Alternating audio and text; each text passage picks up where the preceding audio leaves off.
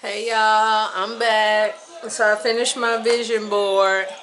Don't judge my face cause I just didn't feel like putting on makeup. But I will have some on later for our talk if you decide to tune in and talk about our topic today.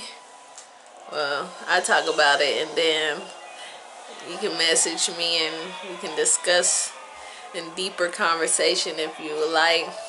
But here's my vision board. It's nothing fancy, just everything, all my goals that I have to get me, to the next level. Okay. So the number one is because I want to be the number one designer in the world. Got Michael B. Jordan and Big Sean because I want to make a suit for them one day. Like my dream home for me and my daughter.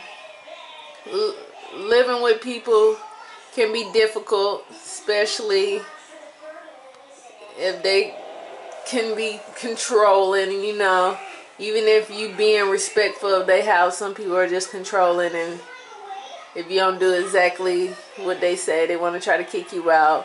In apartments, they controlling in a way too. It's like you paying all this money and they still have a say-so what you can and can't do, or they'll be trying to kick you out too. So my own home, so I can get me a puppy,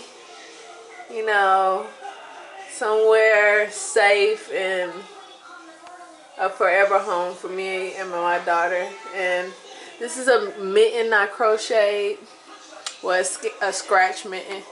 And I just put some random cloth up there. Like I said, nothing too fancy, just something to keep me focused and keep me going on the hard days.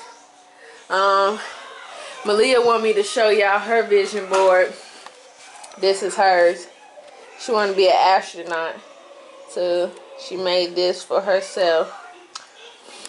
Yeah. So I know I be flooding y'all with videos, but I just be sitting in the house all day, you guys.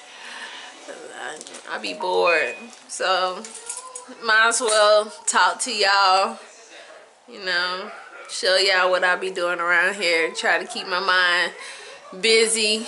An idle mind is the devil's workshop. So, I be trying to keep it busy so I don't be overthinking stuff and driving myself crazy in this house, y'all.